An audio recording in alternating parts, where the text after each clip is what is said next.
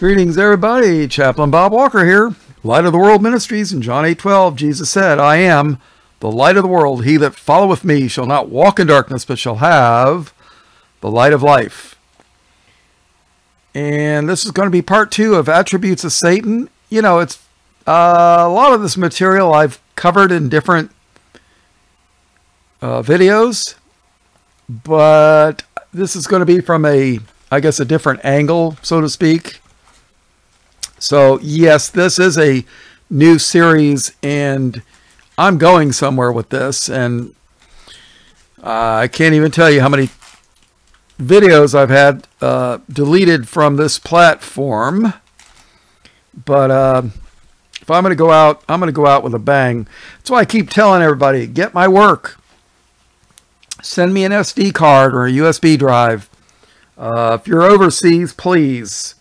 If you're outside of the U.S., send me an SD card.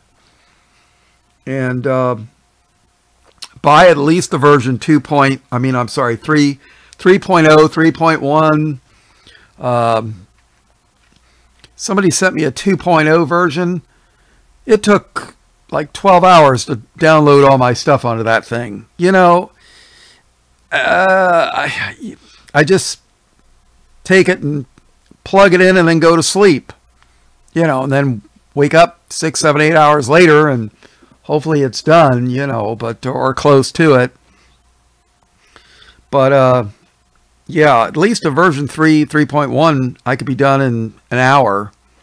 So makes a difference, because I don't know how much longer I'll be on YouTube. Really don't. And this is going somewhere. So this is part 2 of Attributes of Satan. And some of this information's on God made a bet with, or Satan made a bet with God, or something along that lines. You know, they've deleted so many of my videos, I can't even keep track of them all. They don't even tell me. Sometimes I go to, somebody asks me a question, I'm like, oh yeah, I did a video on that. I try to look up the video. It's not on YouTube. It's not on there. But I go to my audio files and I find it. So I'm like, oh, okay. I mean, sometimes they tell me they've deleted things, but sometimes they don't. So we're going to look at the power of Satan. And so let's go. Book of Job, chapter 1. There was a man in the land of Uz, whose name was Job. And that man was perfect and upright, and one that feared God, and eschewed evil. Eschewed means hated. So he was perfect as far as his relationship, and perfect and upright with his relationship with God, feared God, and hated evil. And there were born unto him 7 sons and 3 daughters. His substance also was 7,000 sheep, and 3,000 camels, and 500 yoke of oxen. Now people think about it, 500 yoke of oxen. That's at least a pair of oxen pulling a plow. Why would you need 500 yoke of oxen? I mean, that is a lot of territory to cover. If you figure one yoke of oxen can plow, let's say 1 acre a day, 500 of them, that's, man, this is he's got a huge growing operation going on. Think about it. And 500 she-asses in a very great household. Why a great household? Well, he's got servants, because Job and his 10 kids are not feeding 7,000 sheep, 3,000 camels, 500 yokes of oxen, and 500 she-asses. Now, he's got servants. This guy's got a large group of servants. So, just like Abraham had a group of servants. So, Verse 3, so that this man was the greatest of all the men in the East. And his sons went and feasted in their houses, every one his day. Some say this is their birthdays. And sent and called for their 3 sisters to eat and to drink with them. Drink what? Yeah, you get the idea. When somebody says, oh, I'm going to go out tonight and go drinking, they're not talking about getting a glass of water, right? Yeah. And it was so, when the days of their feasting was gone about, that Job sent and sanctified them, and rose up early in the morning and offered burnt offerings according to the number of them all. For Job said, it may be that my sons have sinned and cursed God in their hearts. Thus did Job continually. And I've mentioned this before, but I'll mention it again. Some antichrist will claim, oh, well, Job was only concerned about his sons. He didn't care about his daughters. His daughters aren't even mentioned here. He didn't do burnt offerings for his daughters because he didn't care about them. Well, perhaps his daughters were more, well, how would you say, cared for the Lord more than his sons did. Perhaps his daughters were more righteous than his sons. That's what I would guess. So, all right, verse 6. Now there was a day when the sons of God came to present themselves before the Lord, and Satan came also among them. Now, if you don't know who the sons of God are, may I suggest we take a look at Job chapter 38. Now remember something. In Genesis, which I covered in part 1, the order of events was God created the heavens and the earth. And then God formed Adam from the dust of the earth. So the earth had to have existed prior to Adam. So let's take a look at this. Job is questioning or asking God why this crazy stuff that we're getting ready to read in Job 1 happened to him. But that's not the point of this study. The point of this study, where I'm going with this right now, is who are the sons of God? And Genesis 6 is tied into this, because in the days of Noah and the flood, the sons of God went unto the daughters of men, and there were giants born to them. And then God got so disgusted with the world that he flooded and drowned everybody except for Noah and his sons, or his family. So, and if you want to believe in a local flood, that's fine, but if Noah was living in a valley and God says, I'm going to flood this place and get rid of all these giants, why didn't he tell Noah to just move, But the Genesis 6 says that the waters covered the mountains. So I don't know how the flood could have been local. I don't get it.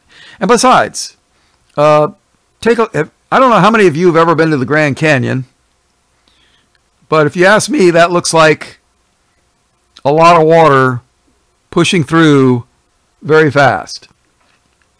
So, there's evidence of a flood all over the earth. So, Job 38, verse 1. Then the Lord answered Job out of the whirlwind and said, who is this that darkeneth counsel by words without knowledge? Job, you're speaking in the dark. And you don't know what you're talking about. Knowledge. Verse 3. Gird up now thy loins like a man, for I will demand of thee, and answer thou me. I'm going to ask you a question, and I want you to give me an answer. Verse 4. Where wast thou when I laid the foundations of the earth? Okay, when I created the heaven and the earth, where were you, Job? And the answer is, Lord, I wasn't even born yet. Good answer, Job. Okay. Where wast thou when I laid the foundations of the earth? Declare, if thou hast understanding. Who hath laid the measures thereof? If thou knowest. Or who hath stretched a line upon it? And I've mentioned before that these are construction terms. You know, measures, stretching a line. You know, people will stretch a line so that when they lay the stones or bricks for a wall, they follow the line. They take a piece of string and they tie it tight and stretch it, and then they follow the line. And that's how you know you got a straight line and a straight wall. Verse 6. Whereupon are their foundations thereof fastened? The foundation, where's the foundations of the earth? What are they fastened to? Or who laid the cornerstone thereof? When the morning stars sang together, and all the sons of God shouted for joy. Now we're talking about the creation of the earth here. And the sons of God shouted for joy. So these sons of God are shouting for joy at the foundation or the creation of the earth. Adam didn't come until 6 days later. These have to be angels. They have to be. There's no other way around it. Unless, of course, let's go to Genesis chapter 6, and we'll read this. And we'll take a look.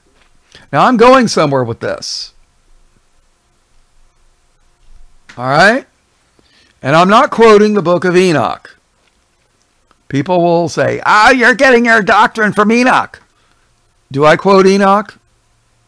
Now, I did a video on Enoch, but that was because somebody wanted me to do a commentary on it.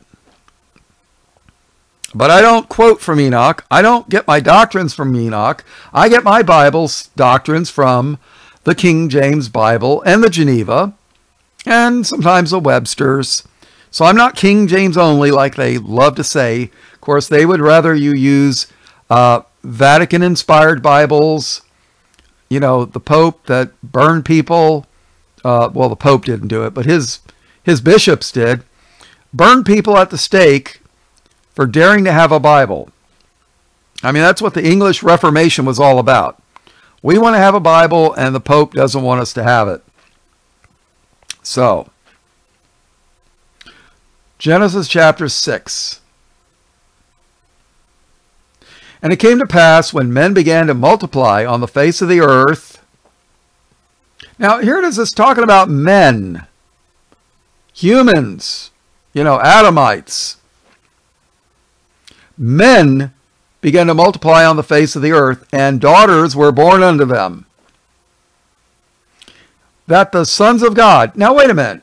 If these sons of God are human, mankind, why in verse 1 are they talking about men, daughters, and then sons of God? Why use a different term, men versus sons of God? Why use two different terms? I see no purpose for it.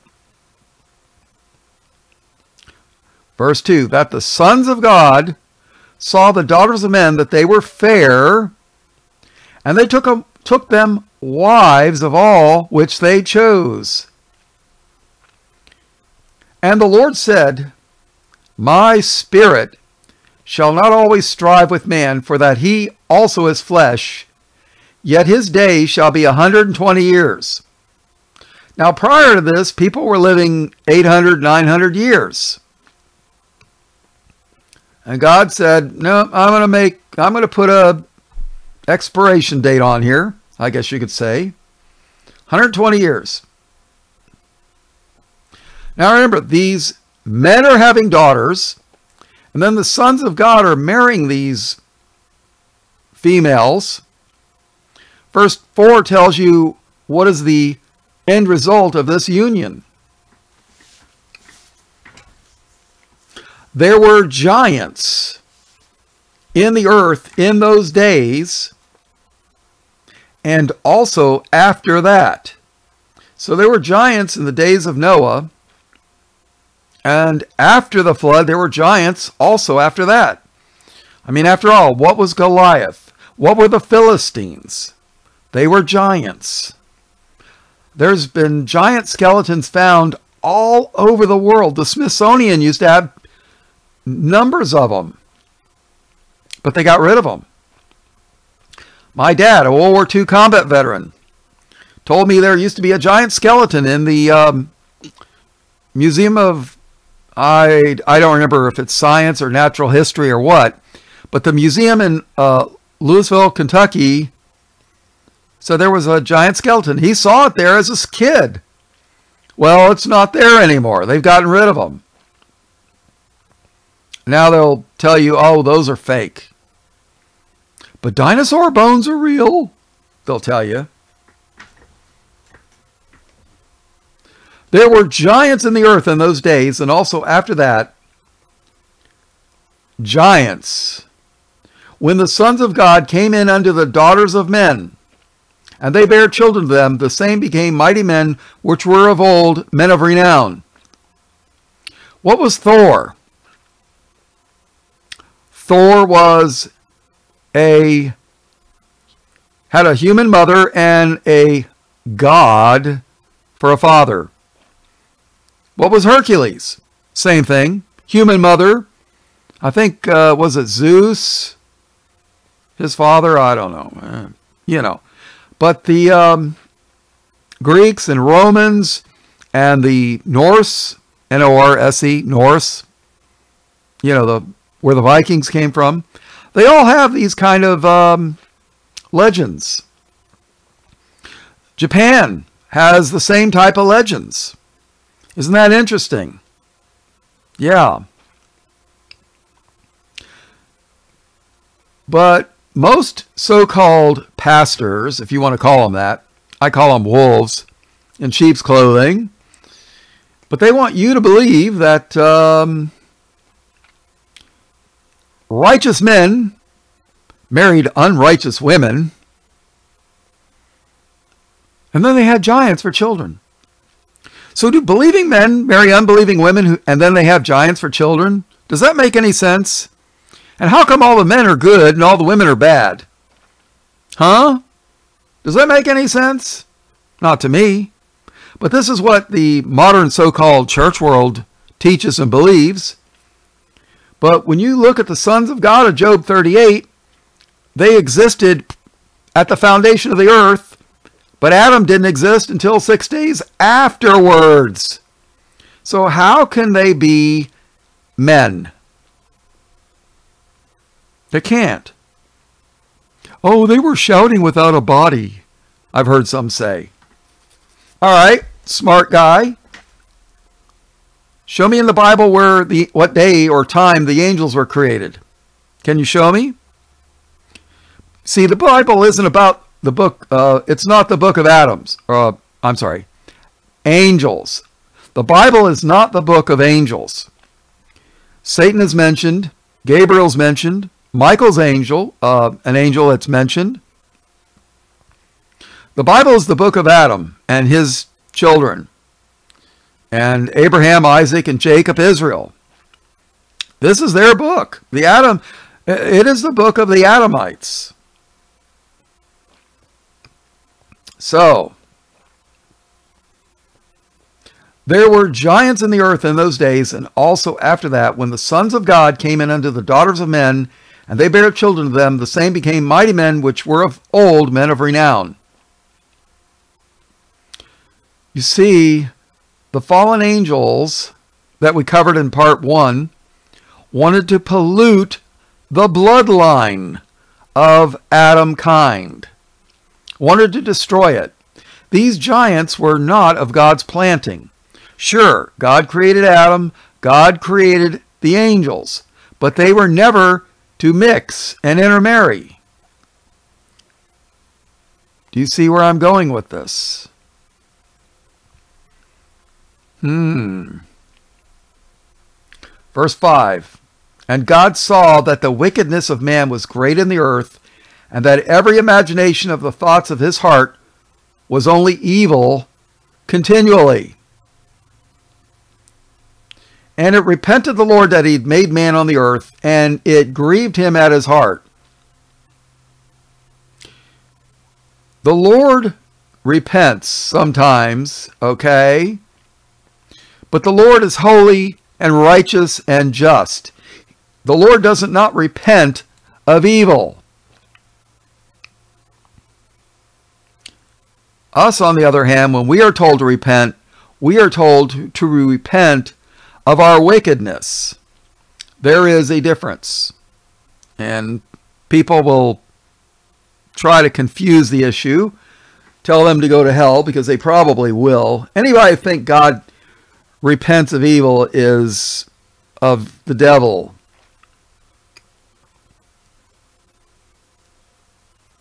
And the Lord said, I will destroy man. Now that word man is the same word as Adam. And in case you don't know it, Adam is a racial description. Yeah.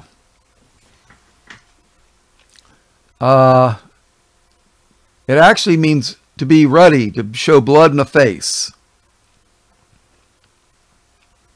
It's the same race of people that built churches all over their countries. In the United States, in Europe, in the UK. Yeah. Think about it. Are there Christian churches built by the Japanese? How about the Chinese? How about the Mongolians? How about the Africans? I don't think so. No, it's, 100, 150, 200 years ago, when you said you were a Christian, it was gone without saying that, well, you're white. That's it. I mean,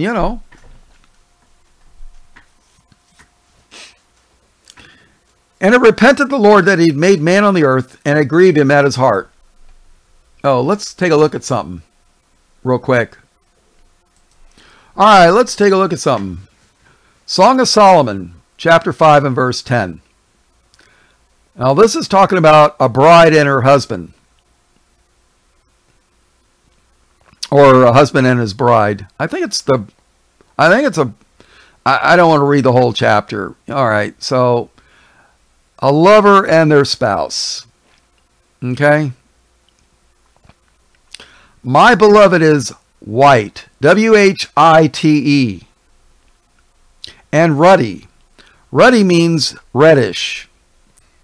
Women used to take rouge, a reddish thing, and put it on their cheeks. At least when I was a kid they did. Not so much anymore.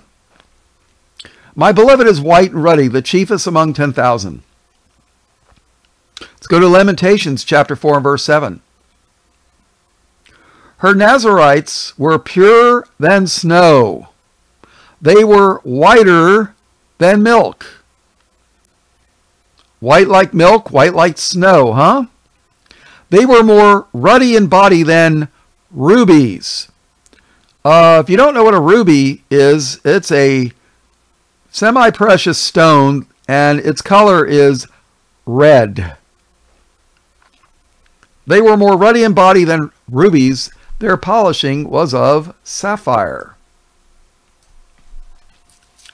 In Revelation chapter 1 and verse 14 and 15, we read John giving a description of Jesus. His head and his hairs were white like wool. His hair, it was woolly. His hair was like woolly. No, it says his hairs were white like wool, as white as snow. Don't eat the yellow snow, they say, right? No, snow is white. His head and his hairs were white like wool, white as snow, and his eyes were as a flame of fire. I used to think he had red eyes like an albino. I don't think that anymore. Any of you ever seen a gas stove? What color is the flame? Blue? Yeah, it can be. Verse 15. And his feet like unto fine brass, as if burned in a furnace, and his voice as the sound of many waters. Somebody did a video on brass being burned in a furnace. It was white hot with a brownish, kind of a reddish golden brownish tint. I thought, wow, that's interesting. Yeah, I know. Those of you that have been listening to me for years, this is not new info, but it's a good review. And not only that, I'm going somewhere with this. But I want to lay the foundation. You know me. I love to lay the foundation, and then I build the house. At least I try. And I try to build the foundation on the rock, which is Jesus Christ, who created everything. All right, so let's go back to Genesis chapter 6, verse 5. And God saw that the wickedness of man was great in the earth, and that every imagination of the thoughts of his heart was only evil continually. And we're not just talking about men here. We're talking about, women were taken from men. So when he says man, he's talking about the women too. And it repented the Lord that he'd made man on the earth, and it grieved him at his heart. God was sorry he had this mess, right? Now remember something. The fallen angels, I did this in part 1. The fallen angels, a third of the angels followed Satan, and they were cast out to the earth when they tried to kill God and failed. And, why doesn't God just destroy them right out of hand? Well, we're going to get to that when we go back to Job 1. Satan serves a purpose in God's plan. In a nutshell, if God's going to give you the gift of eternal life, he's going to make you prove to yourself that you're going to be faithful to the end. Think about it. What a gift. Eternal life in a kingdom, living in a mansion, in a city with streets of gold, with people that don't steal or lie or kill. Think about it. Eternal life. What a gift. I'm not worthy of that. No way. Never was, never will be. So God says, I will destroy man whom I've created from the face of the earth, both man and beast and creeping thing and fowls of the air, for it repented me that I have made them. Now, if the earth was, if it was a local flood, how come the birds of the air, the fowls of the air, are going to be destroyed? Why don't they just land on another mountain until the waters subside? Huh? No, there's going to be water for 40 days and 40 nights. The birds are going to be flying. They're going to get tired. They're going to get to the point where they can't fly anymore. They're going to land on the water and they're going to drown because the water covered the mountains. But, I don't consider that a doctrine to disfellowship people over. You want to believe in a local flood, that's fine, but that's up to you. Verse 8. But Noah found grace, Grace. But Noah found grace in the eyes of the Lord. You know, people will say, oh, the Old Testament was nothing but laws and judgment and punishment and, you know, God being mad at everybody and killing people. But yet here in Genesis, Noah found grace in the eyes of the Lord. Now here in verse 9, here's a very interesting thing. These are the generations of Noah. Generations. You ever heard of a generator? It creates electricity or produces. But if you look at the first four letters of generations, as in offspring or children, these are the generations of Noah. What are the first four letters? G-E-N-E. Gene, as in genetics. Yeah, think about that. Noah was a just man and perfect in his generations. His bloodline, his seed line. Think about that. You know, people read this and they just gloss over it and they miss the point. This is why God destroyed the earth at this time.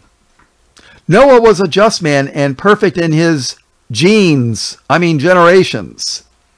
And Noah walked with God.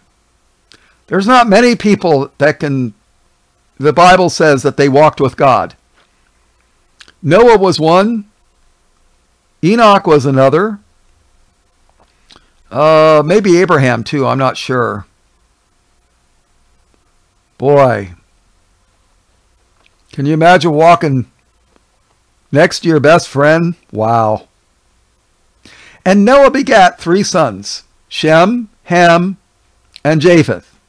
And just remember, Ham's not kosher. That's a joke, people. Listen to this. The earth also was corrupt before God, and the earth was filled with violence. Now, if you listen to legends, the giants were killing and eating people. And God looked upon the earth, and behold, it was corrupt. For all flesh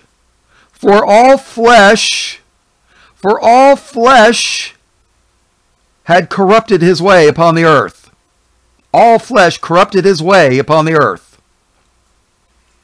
Why? Because the fallen angels were polluting the bloodline of mankind.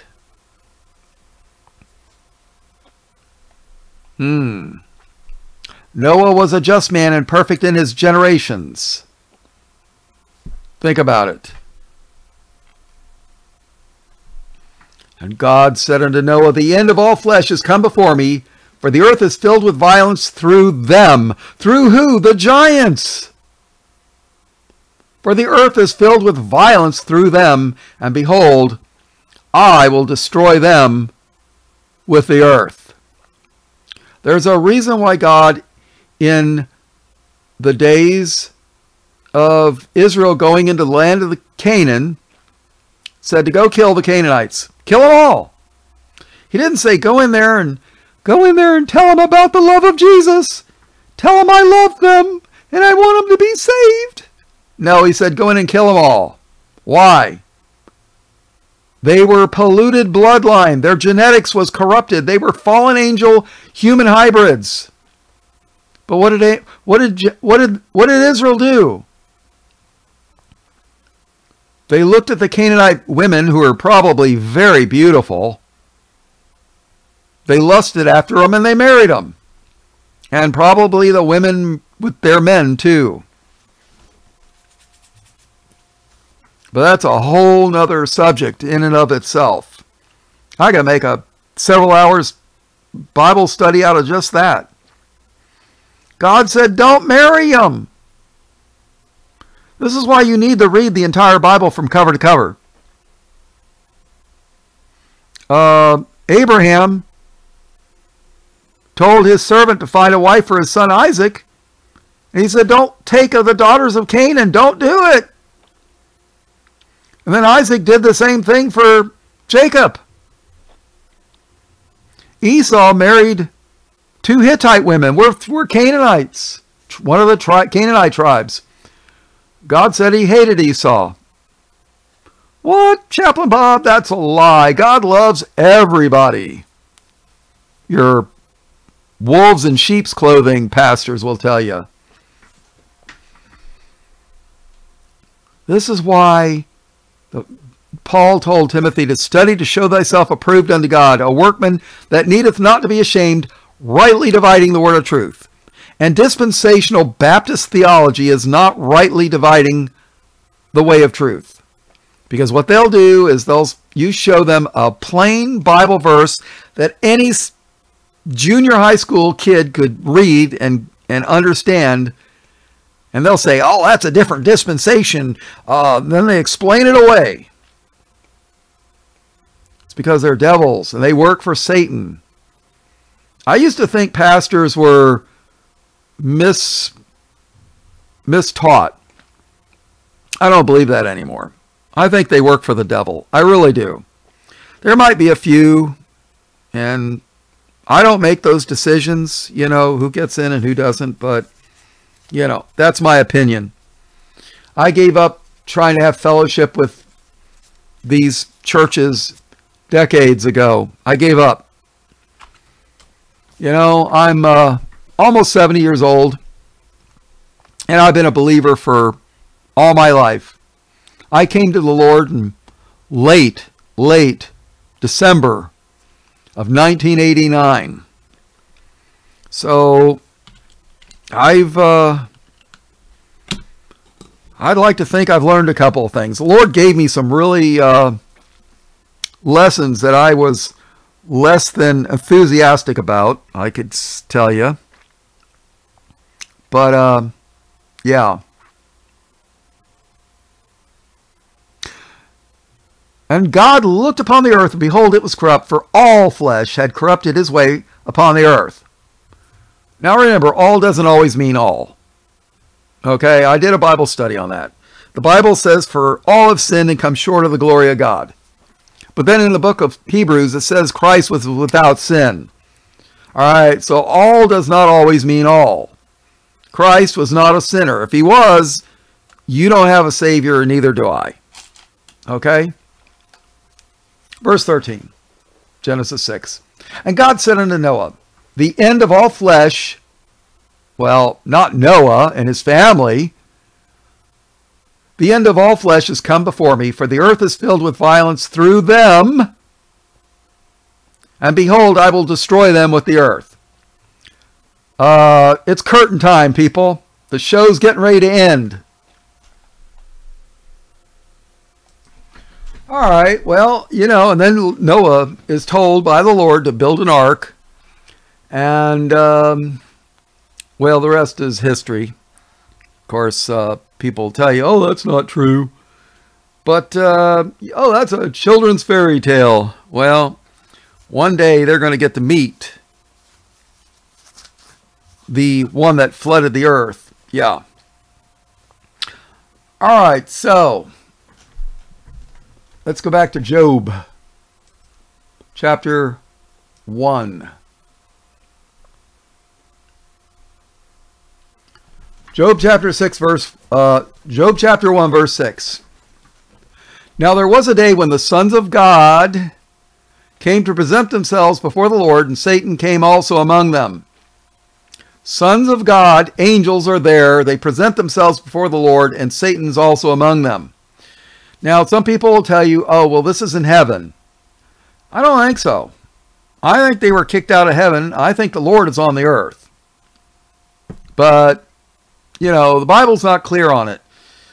But in part 1 of this study, Attributes of Satan,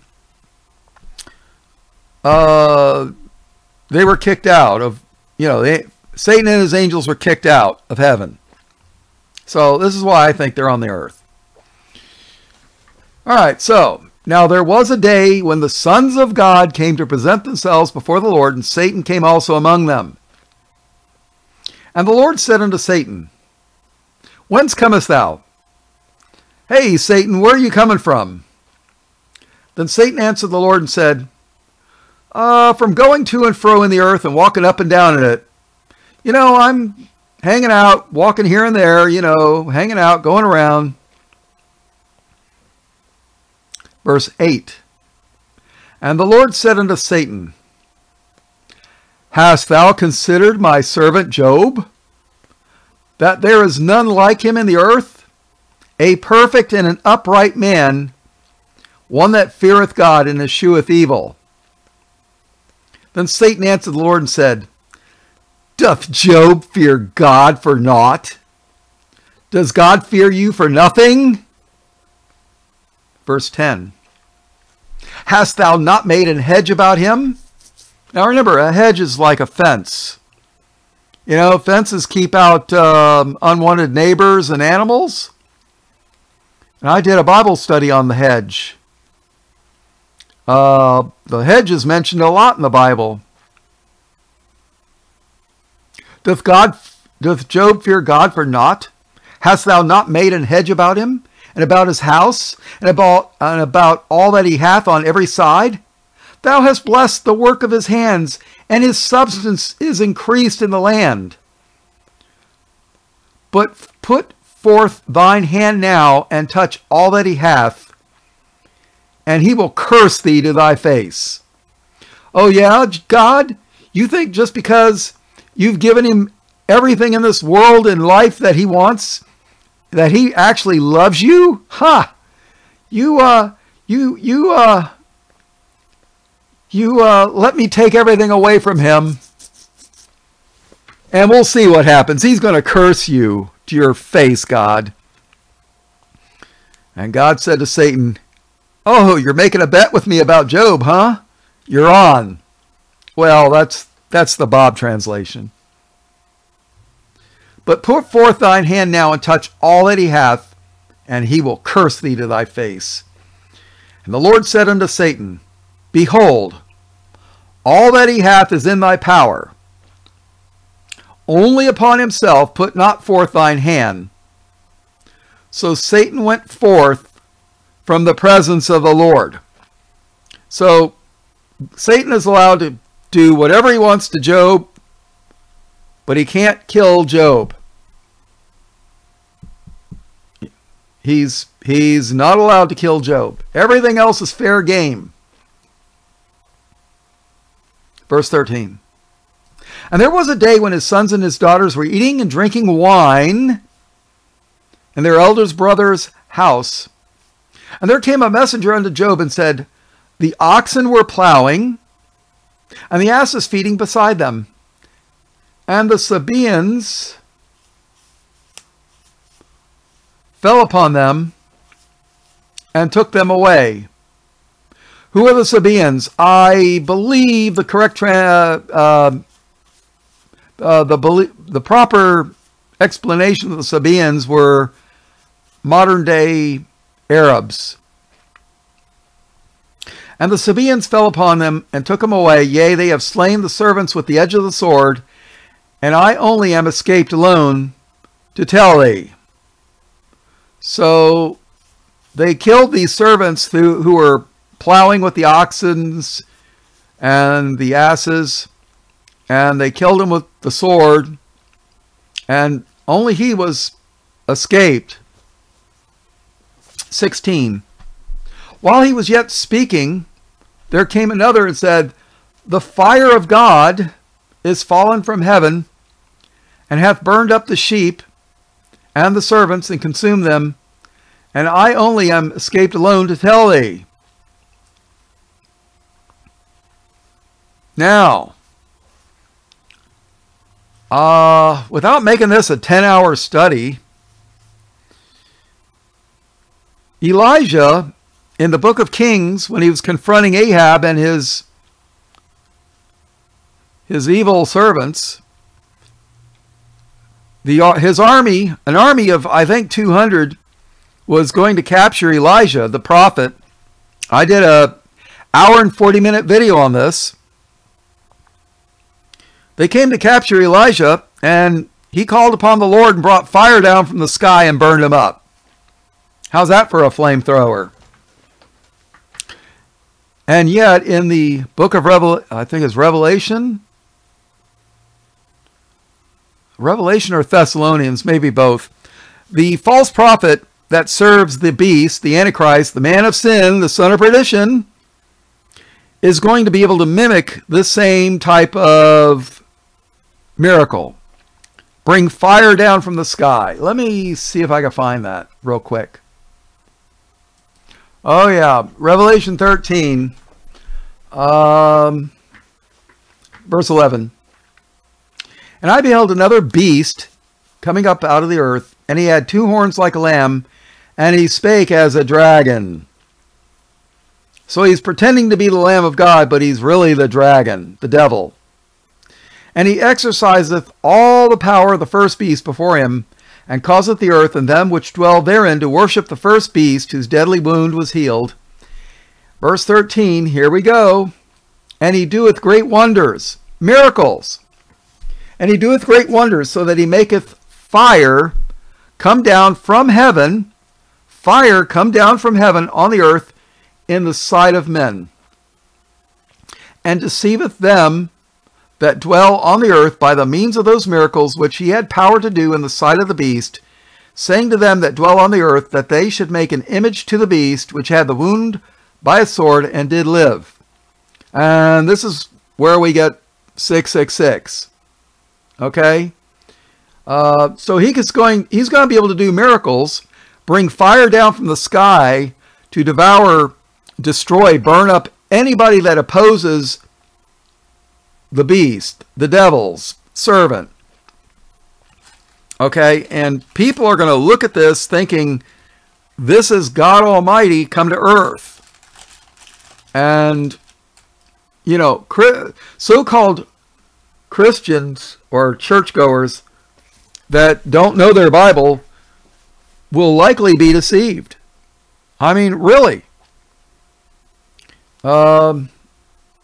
You know, when you get the 700 Club and the TBN crowd, and their wolves in sheep's clothing start telling people that even Christ has come, and they get a rabbi to, you know, back them up.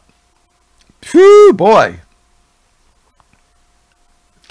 And he doeth great wonders, so that he maketh fire come down from heaven on the earth in the sight of men, and deceiveth them that dwell on the earth by means of those miracles which he had power to do in the sight of the beast, saying to them that dwell on the earth that they should make an image to the beast which had the wound by a sword and did live. And he had power. And he had power. This is not God. This is the devil's people. And he had power to give life unto the image of the beast, that the image of the beast should both speak and cause that as many as would not worship the image of the beast should be killed. That's going to be us, people. And he causeth all, both small and great, rich and poor, free and bond, to receive a mark in their right hand or in their foreheads, and that no man might buy or sell save he that had the mark, or the name of the beast, or the number of his name. Here is wisdom. Let him that hath understanding count the number of the beast, for it is the number of a man. And his number is 666. 666. Number of a man. This is why I believe man was created on the 6th day. The number of a man, 6. And then on the 7th day, the Lord rested. That's why I mentioned it in part 1. All right, let's go back to Job chapter 1. Verse 16. And while he was yet speaking, there came another and said, the fire of God is fallen from heaven. Satan has power to bring fire down from heaven. And this servant thought it was fire of God. Well, God of this world maybe, but yeah. The fire of God is fallen from heaven and hath burned up the sheep and the servants and consumed them. And I only am escaped alone to tell thee. Wow. So the Sabaeans were under the leadership of the devil. And while he was yet speaking, there came also another and said, the Chaldeans have made out 3 bands and fell upon the camels and have carried them away, yea, and slain the servants with the edge of the sword. And I only am escaped alone to tell thee.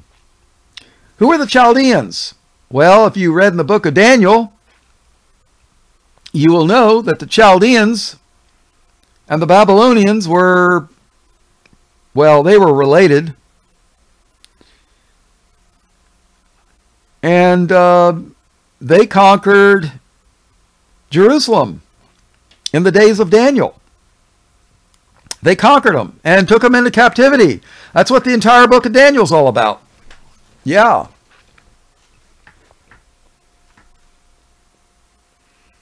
And while he was yet speaking, there came also another and said, Thy sons and thy daughters were eating and drinking wine in their eldest brother's house. And behold, 19, and behold, there came a great wind from the wilderness, tornado.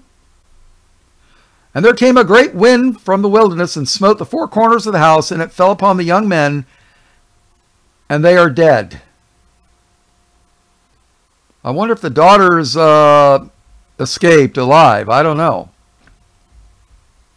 And I only am escaped alone to tell thee.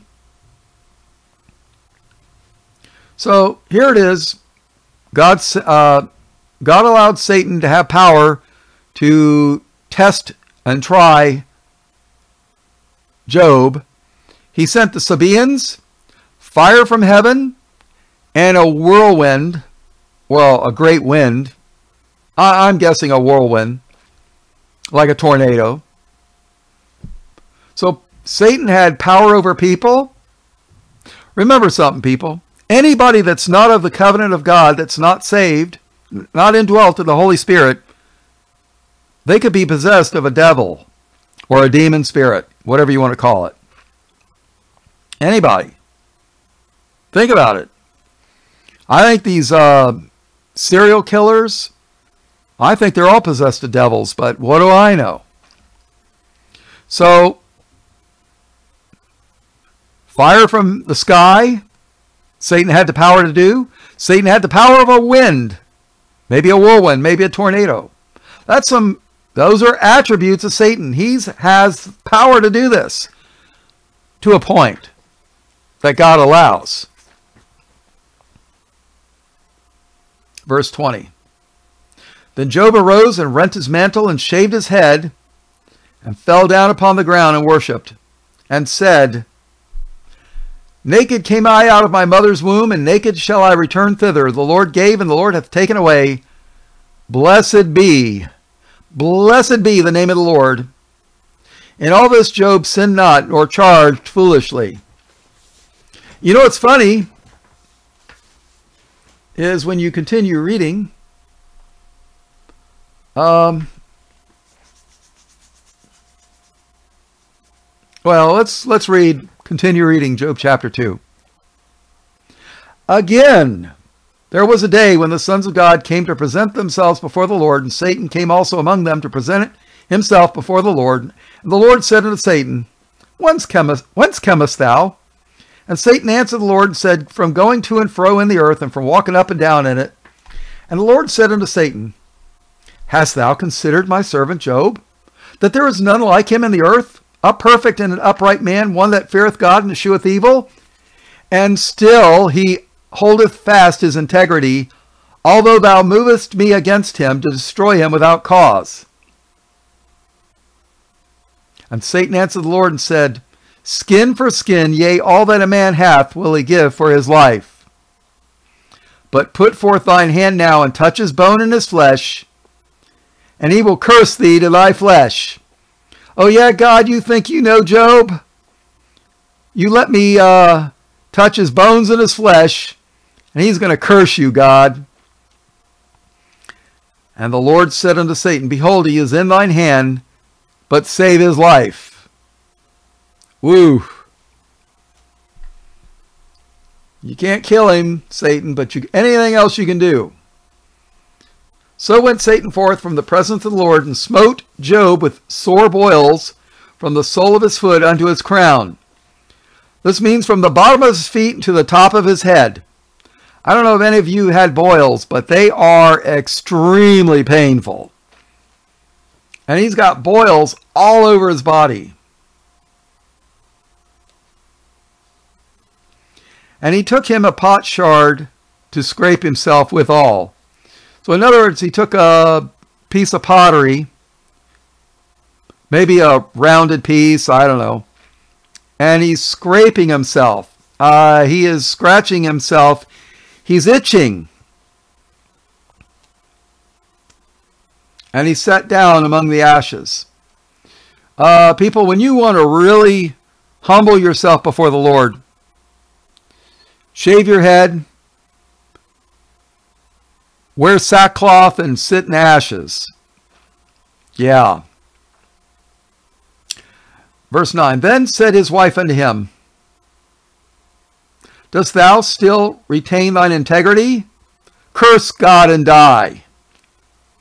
You notice Satan killed Job's sons, but he didn't kill his wife. Why? Because sounds like his wife works for the devil, doesn't it? Hey, Job, husband, why don't you curse God and die? Wow. How would you like to have a wife like that? But he, Job, said unto her, Thou speakest as one of the foolish women speaketh. What? Shall we receive good at the hand of God? Shall we receive not evil? In all this did not Job sin with his lips. So now you see Satan has power, but only as far as God allows. Satan is on a leash, so to speak. So, you know, people, when the Antichrist build a temple for their Lord, their Messiah, their Christ, well, their Messiah, the false prophet is going to be able to do a lot of these same type of miracles. I'm reasonably sure. At least fire from the sky. Can you imagine sending an army against the beast? And the false prophet stands in front, raises up his hands, and brings fire down from the sky and burns up all the tanks and helicopters and airplanes, jets, whatever. Who's going to stand against the beast? No one. In Revelation 13 and verse 4, we read, And they worshipped the dragon, which gave power unto the beast. And they worshipped the beast, saying, Who is like unto the beast? Who is able to make war with him? And the answer is, Jesus, who is Christ, Lord of lords and King of kings. But not any man on this earth. And maybe Michael the archangel. You know, but yeah. So, I hope you learned something. Yeah, I know, I'm starting to cover the same material I've covered in previous studies, but these are new studies. And I'm going somewhere with this. I'm going somewhere with this. I've done this in bits and pieces. And those of you that pay attention might make the connections. But I'm going to... If I'm going to get banned from socialist media, I'm going to go out with a bang. And, yeah. All blessings, praise, glory, and honor in Jesus' precious name. Amen. This is Chaplain Bob Walker, Light of the World Ministries, signing off. And if you want my Bible studies on thumb drive or USB SD card drive, let me know. Send me an email, palmbeachweddings@gmail.com or bobwalkerkjv@hotmail.com or chaplainbob@protonmail.com. You know, because when they delete my YouTube channel, if they do, they'll probably get rid of my email account too. So that'll be a sad day. Really is. So, and remember, I am on Gab. Useless as that is. I'm also on Rumble. I'm also on Odyssey, and I'm also on BitChute. So keep that in mind. Praise Jesus. Amen. Part 3 coming up.